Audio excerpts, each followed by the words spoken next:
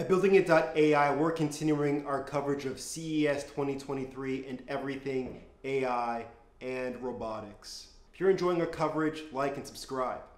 The CES Innovation Awards are given to consumer products that demonstrate the highest design and engineering.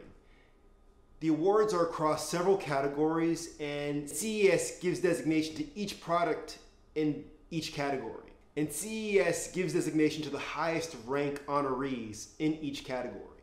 This year's CES Innovation winners in robotics. The first is a company called Aqua Robotics. They are a French robotics company, and that is Aqua, spelled A-C-W-A, but they are in the water. Their robot drives through pipelines in cities that are actually filled with water.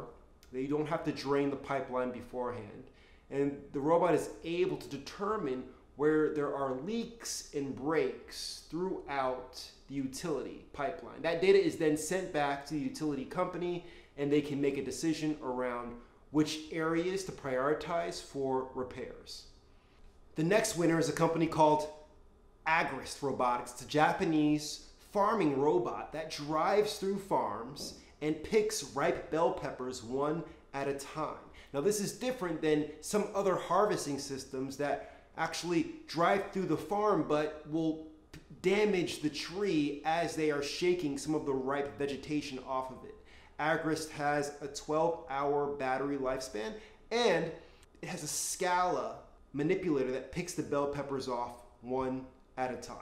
It's not yet clear to me how Agrist is so different from some of the other robot manufacturers of harvesting platforms that we've seen out there, but I'm looking forward to delving in a little bit further as we hear more about this company. And here's a look at some of the other harvesting agricultural robots that are currently on the market. Get out the way, Kylie. There's a new company in town. It's called the Mori Pacific, which is a Korean-based company that has built a platform that will create a makeup tone that matches your skin color perfectly. Mori Pacific has come up with a new line of cosmetics called Authentic Color Master by Tonework. The cosmetics are manufactured to meet the needs of each customer.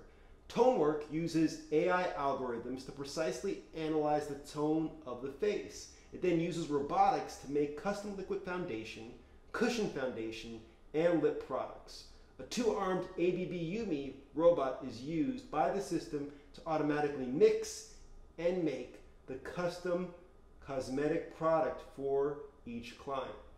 Our fourth honoree is another Korean company, actually a spin-out out of Samsung, called Evar, that is developing a robot product called Parky. Parky is essentially a mobile battery pack that can be summoned to an EV owner anywhere in a parking lot. The owner still needs to connect and disconnect Parky to their vehicle. Parky is expected to be sold to the public next year, and it is likely that it will be sold in countries where there is less regulation. Are you enjoying our coverage of CES 2023? If so, let us know in the comments below, and also let us know of what you thought of this year's honorees of the CES Innovation Award in robotics. Until next time.